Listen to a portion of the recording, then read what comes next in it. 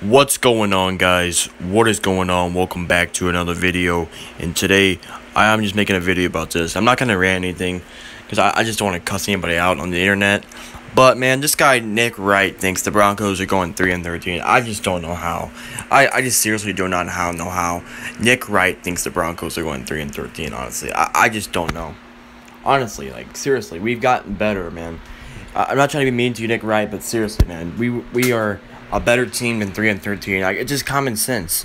Like, I just want an explanation why you think the Broncos are just so bad, man. I mean, what is it? Drew Lock? I mean, I believe in Drew Lock, man. I believe in Drew Lock. I know he played 5 games, but still, man, come on.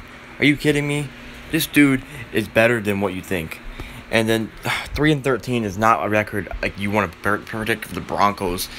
Last year, Adam Rank predicted us to go 2-14, and we proved him wrong. Went 7-9. I think we're just gonna prove this guy wrong again.